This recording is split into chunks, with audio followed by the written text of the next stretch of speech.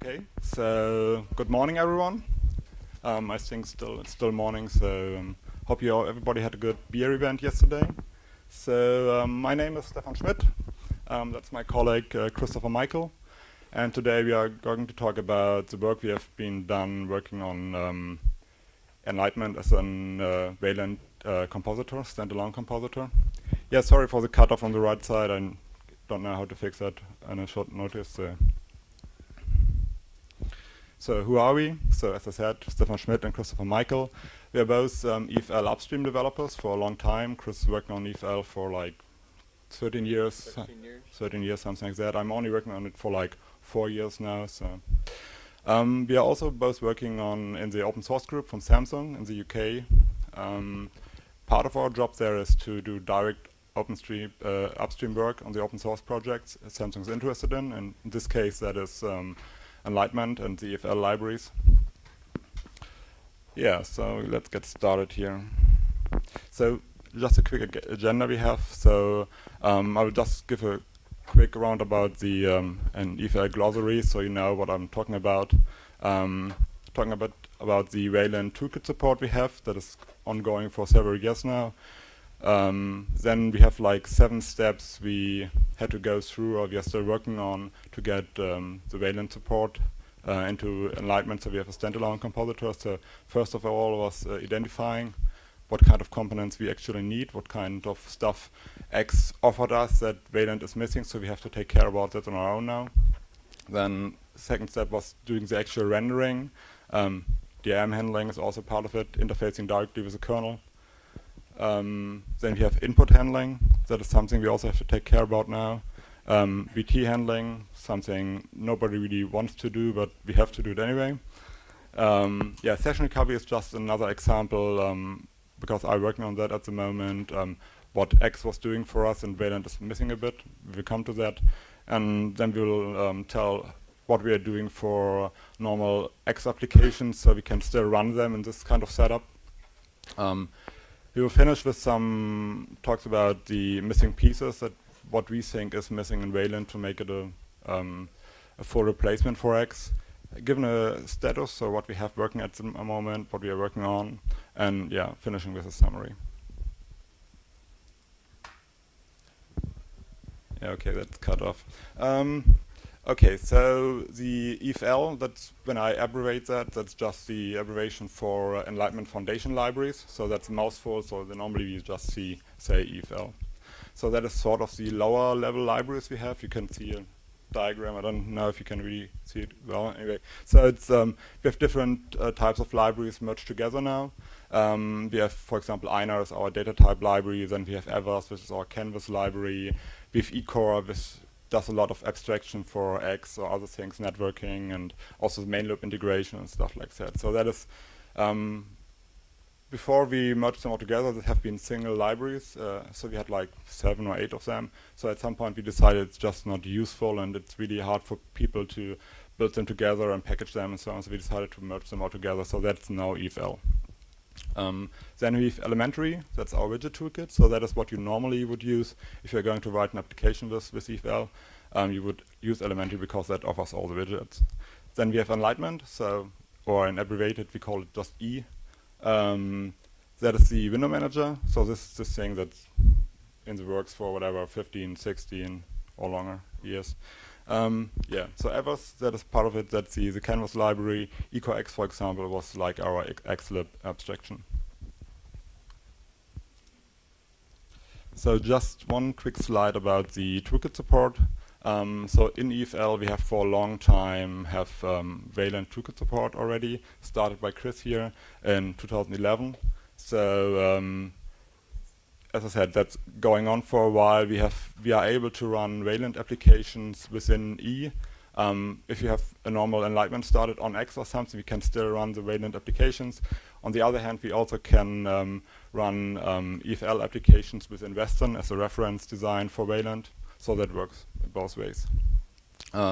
We also started to work on newer things like the subsurface protocol. It was just mentioned in the GStreamer talk. That's a new thing in Wayland. We're also trying to work on that as well. And actually, the support for that's already finished. Okay, so the support is already finished, I just heard. Okay, but this talk is actually about the standalone Windows Wayland Compositor, so that we are going back to that. Okay, so just to get an idea here, I mean, you might know these diagrams. They are from the Wayland project side. So you can see that in X server days, you have all the communication to the kernel, to KMS and EVDEF and stuff like that, going directly to the X server. And the compositor was just one thing talking to the X server. That changed. If you look at the diagram on the right side, you can see that nowadays the compositor has to take care about all these things. And that is one of the areas which makes this compositor a really huge task to do, because we have to take over a lot of functionality X was normally providing us with. So that brings us to the first step. So we had to identify what kind of components we actually had to replace or have to code our own nowadays when we are running Wayland as a standalone compositor. So the first obvious thing everybody gets in his mind is like rendering. Obviously we have to take care about that, but there's way more than that. So just alone DRM handling, you have to talk to the kernel to get all the DM settings set up. Then you have to pass the buzzers around to render it and so on. But that's a lot of work that Xor was doing around, and they've been spending a lot of time on that to make it work good and without bugs. So that's something we have to do again now. So we have input handling, for example. That's also something X was doing for us normally, and nowadays we have to take it on our own. Yeah, VT handling, one of the more arcane areas of the Linux system. Nobody really wants to look into, but that's also something we have to take care about. Yeah, for example, session recovery is something. So in Enlightenment, we have this feature: if the window manager crashes, we can just recover, restart the whole thing, and that means all the applications are getting into the same position on the same virtual desktop and stuff like that. So it all got saved in the window manager. And normally X was handling a lot of these information, like all the properties for the windows and so on, but we have to do that now on our own. Yeah, so I will hand over for Chris now to give you a bit more details on that. Thank you. All right, so for the rendering inside EFL on Wayland, we started initially with two options: a shared memory engine and EGL or GLES2 engines. We still have those options, are both still available, widely tested, run very well. We're adding a third one very soon for the DRM, but I'll get into that. Basically, to make this work, we had to take portions inside Enlightenment itself. It was very much hard-coded to use X11. There's a lot of eCoreX function calls, which was our abstraction layer. So what we had to do basically is go through the entire code base of Enlightenment and pretty much remove all those eCoreX calls. We had to make them into generic EVIS canvas calls. That way, in our lower end libraries, such as EVIS, it would automatically determine if we're using X11, if we're using Wayland, and call the right functions to make all that work. So now it's pretty much been abstracted. Everything that was in Enlightenment, which was X-specific, has been removed now. Goes to a more generic EVIS function calls, which allows us to do, pretty much any engine. Wayland, shared memory, or EGL, or even the X11 ones. This was the monster here, the elephant in the room, so to speak. The DRM handling. And what I ended up doing for this, we ended up having a third engine, but it's not Wayland specific. I designed this to be basically usable standalone from a virtual terminal, without relying on any Wayland libraries. The only thing it does rely on is DRM, which will handle KMS also. You were asking about that before. So we have basically the ability to switch between the software DRM or the EGL DRM at runtime just by setting an environment variable. There is, inside the DRM engine, there is nothing Wayland specific, and I didn't want there to be anything Wayland specific. I wanted to be able to run this basically just from a dumb virtual terminal. And in order to affect that, we abstracted the buffer management so that we can dynamically change the device, so to speak. Most of your desktops use a GBM, the generic buffer manager. Where we had issues was for things like Tizen, which uses its own separate TBM. It's a Tizen buffer manager. So I wanted to design this internally in the code so that it's not relying on GBM specifically or TBM specifically. You can dynamically change those also, and it will detect that also at runtime. I'm going to, right now, finishing up the GBM TBM integration, and after that we'll probably add some gem stuff in there, and maybe even a DMA buff management. Not entirely sure yet how that's going to work out. All right, so what we ended up doing is it created a separate eCore DRM library, which we can then call from our various EFL places. It's a central library that will handle the inputs, the outputs, the virtual terminals, everything all in one spot. It uses, again, basic libdrm functions to handle KMS or generic frame buffers. All the output and input handling is all done through UDEV.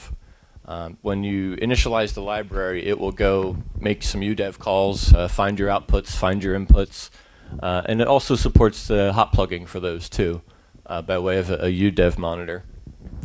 After you initialize this library, there is this is something that X has dealt with for us, was that basically opening up input devices which required escalated privileges. Like our input device may require root privileges or something.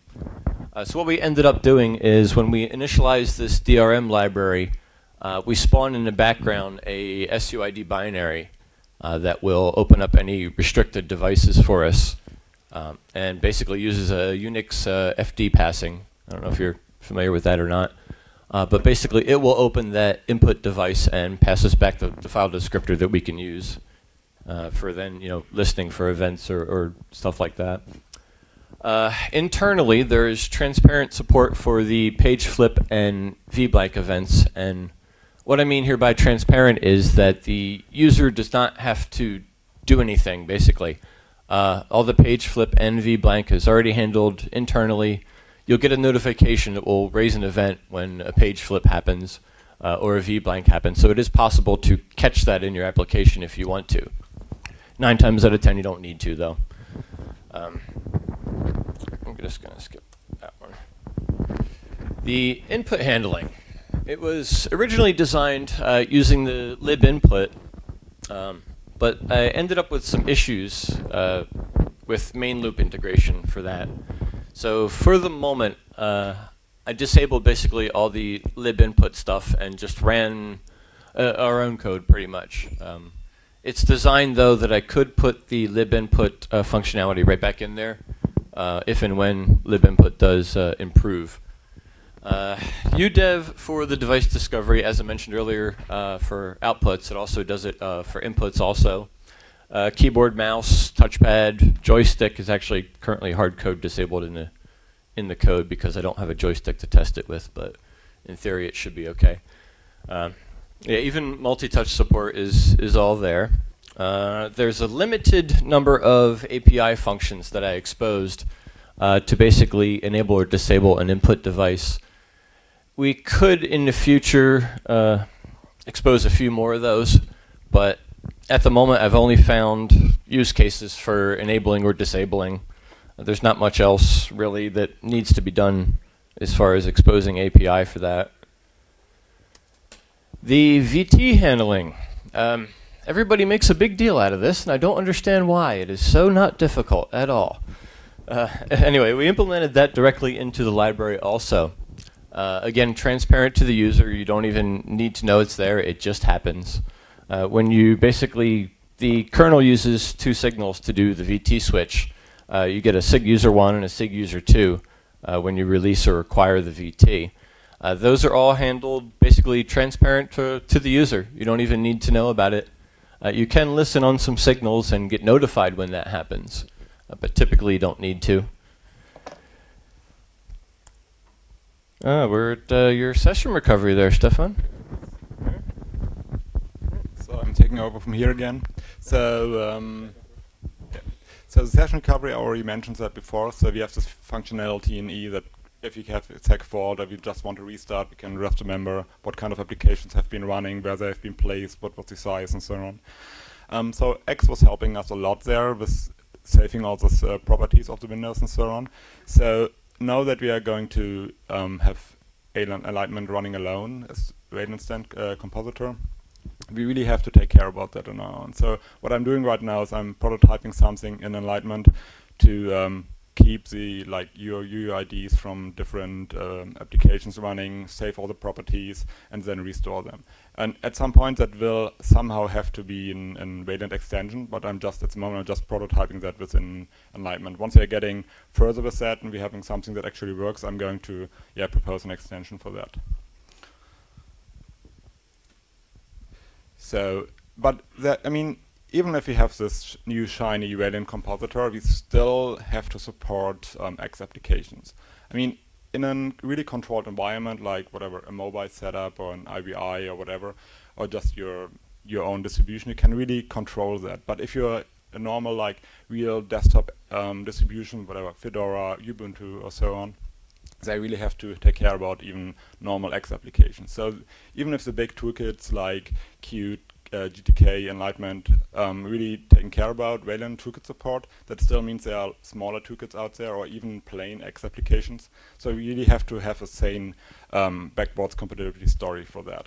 So there's X Wayland for that. What we do is, so X Wayland is a project done by the Wayland guys. So what we basically do is we just listen to the X socket. If there's some incoming connection from a client, we will just spawn the X Wayland server, and then once the last client is gone, we will just start a timer and let it die again. So that means we always have support if X clients are running, and if not, we don't have the overhead in memory and so on for X Wayland running. So that's basically what we are doing there. So missing parts in Wayland. So the focus from Wayland or from the people driving it is a bit narrowed sometimes. So it's really a bit around mobile or automotive use cases. But that doesn't mean that the protocol itself is not able to handle more. And there are more and more people coming into the community that really want to have it like a full desktop replacement. But that's something that obviously needs more work on extensions. So one part of that is like the XCG shell. That is something that just got merged into Wayland. That gives you, the protocol is a bit more oriented towards the normal desktop experience you have. But still there are missing parts for that. Like all the things you take as a given on your normal Unity setup or whatever, it's like Iconify, this tray, border icons and stuff like that. All this still needs work. So that is not really ready to use yet. So. And XCG itself also needs to mature a bit longer in Wayland to get support there. So the normal process is you have a protocol extension or protocol itself in Wayland, then it gets implemented into the Western reference design, and from there it goes upwards to all the other compositors. As I said, I'm working on the on protocol extension maybe for session recovery. That really is still in the works. So, and what I've seen over the last, I would say 6 months, year, or a bit longer maybe, it's really good to see other people's coming in, like the guys from Mutter, Kevin, and so on, that really give feedback to Wayland, what they need to get improved and so on, to really bring that back to their normal desktops. So, the current status. So, what we have working right now is like VT switching is working, input and output device handling is working. Chris mentioned that already with hot plugging and so on. Running Wayland applications as well as X applications is also working.